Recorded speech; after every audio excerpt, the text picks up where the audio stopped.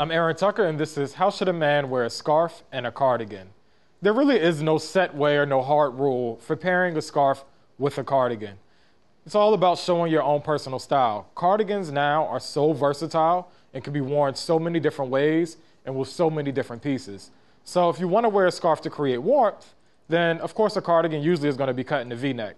So you can tie it around your neck, cover up the area that the cardigan's not covering, or if you want to wear it just as a fashion statement, opt for, a thinner scarf and just something that you're going to wear as an accessory. Wear it like a neck piece, actually, or tie it like an ascot. Just anything that's going to show a little more individuality and add that extra pop to your look.